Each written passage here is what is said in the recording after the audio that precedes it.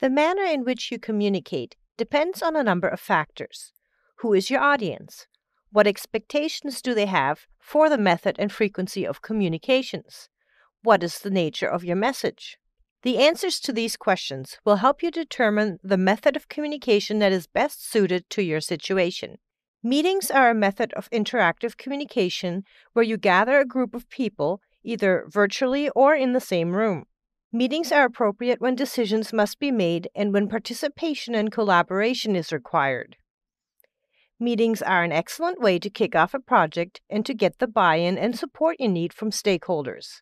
They are also an effective way to wrap up project work, share lessons learned, and establish agreement that the project is finished.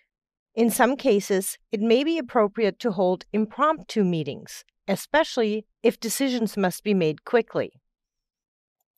A virtual meeting may consist of a video conference where individuals can both see and hear each other.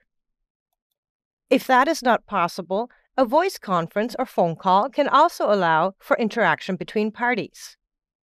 Note that as you rely more and more on virtual communication, you may see an increase in both technical difficulties and miscommunication.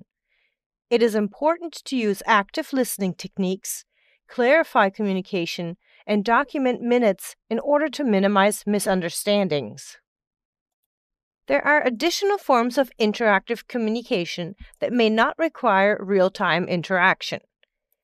Email, faxes, texting, and instant messaging allow for the exchange of information but do not require all parties to be present at the same time. This allows for schedule flexibility and also provides a written record of the interaction. Text messages or instant messaging may be used for less formal interaction, while emails and faxes can be used if you would like to maintain a formal record or for longer messages or attachments. As social media continues to grow, parties exchange their messages in a more public forum. Without the need of face-to-face meetings, social media allows the customer or stakeholder to drive the conversation and to interact with and influence company communications and decisions.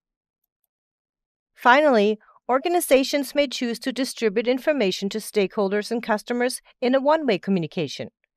If communication is only intended to be informational and doesn't require a response, then using printed media or mass email correspondence may be the preferred method of communication. Communication methods are the ways in which information is shared among project stakeholders. There are basically three classifications of communication methods: interactive, push, and pull. Interactive communication involves an exchange of information between two or more people.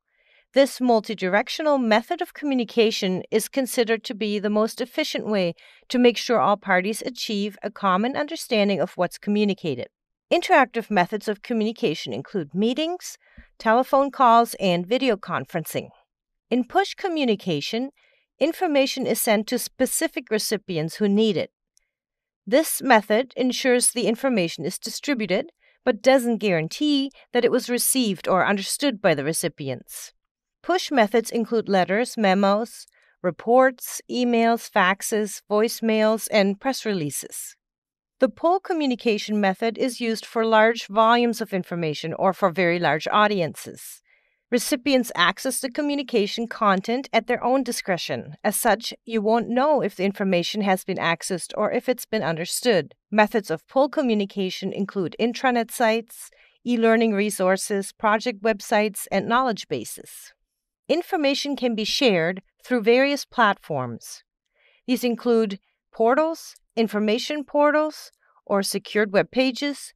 Depending on the sensitivity of the information, sharing can be internal through wiki pages or through communities of interest, internal or external to the organization. Specific requests can also trigger sharing. Recommendations are often incorporated into formal training sessions or informal sessions during lunch called lunch and learn or brown bag training sessions. All or portions can be included in internal newsletters or more formal publications for external audiences. Specific items may be discussed as part of team meetings or in one-on-one meetings, especially if things didn't go well. Catherine, the project manager working to perform an environmental cleanup project, is planning which methods will be used to share information on her project. First, she considers the communication needs of Jared, the environmental technician. He'll need interactive communication with herself and with regulatory enforcement agents. She plans for them to be able to communicate in person and via telephone. Next, she defines how members of the executive team will receive status reports. According to the communication requirements analysis, weekly reports are necessary. She plans to have the weekly reports emailed to the specific stakeholders. This will be efficient, and stakeholders can choose when to review it. This is an example of push communication. Catherine also sees in the communications requirements analysis that Jared will require access to high-definition photos of the cleanup site. Since the file size of the images will be large, she plans to store the images on an FTP site so Jared can access them as he needs to. This is an example of pull communication. Focus on providing only the information stakeholders will need to make informed decisions about the project. Providing more information than is necessary can cause confusion, lead to unpredictable actions, and generally be a waste of time. Too much information can also lead to frustration and doubt or misunderstandings, which in turn can lead to a loss of project support. It's important to allocate sufficient resources to communication activities because without them, you may not be able to satisfy the communication requirements of the project and its stakeholders. Every project is different, so you'll have to carefully consider the resource needs every time you undertake a project. In summary, your communications should consider your audience and their expectations, the nature of your message, and providing only the information needed.